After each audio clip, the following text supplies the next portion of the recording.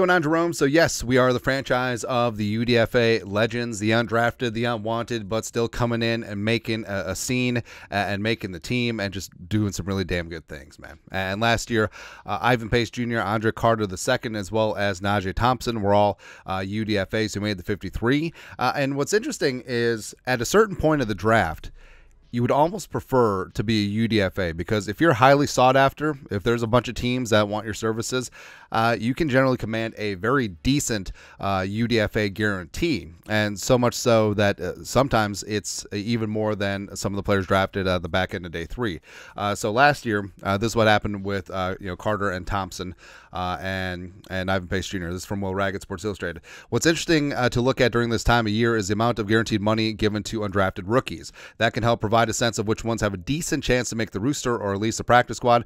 Last year, the Vikings gave $340,000 guaranteed to Andre Carter II, which was more guaranteed money than most players in the 5th round. It's pretty damn impressive.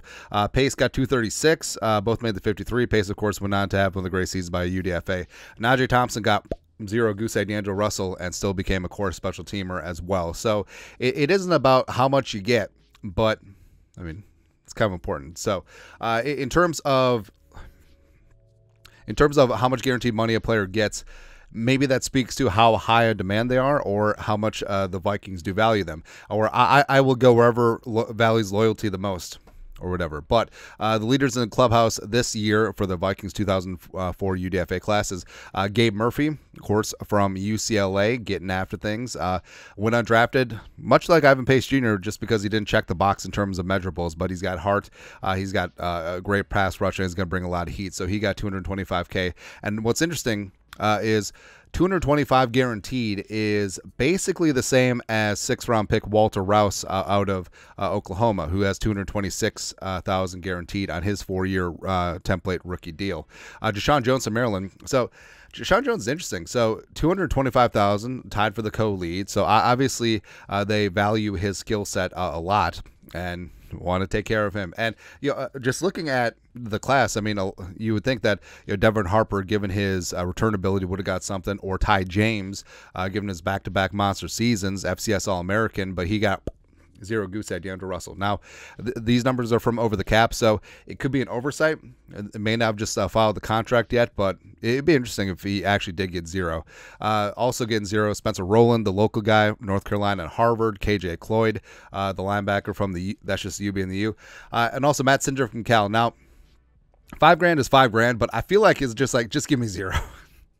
I don't want to file the 1099. Nah. But also getting substantial money. So Trey Knox, the tight end from South Carolina, come on and raise up $120K. Taki Taami from Oregon/Washington, he's getting $95K. Doug Nestor, who is my bet to make the roster, or one of my bets. I think that Doug Nestor and Dallas Gant could make some noise. Nestor getting 75, Gant getting 50.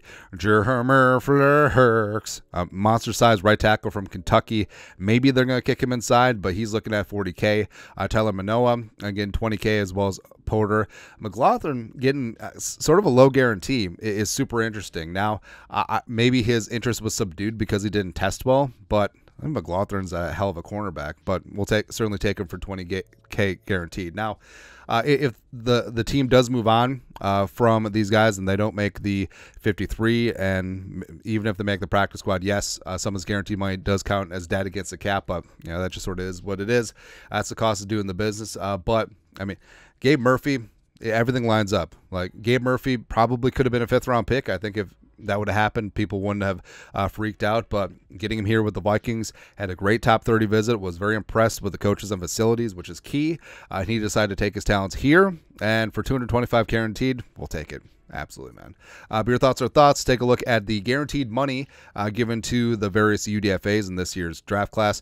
Let us know your thoughts and our thoughts in the comment section below. Subscribe for daily Vikings takes. Want to support the work? Put a little something in the Venmo. But till next time, Skull Production Value.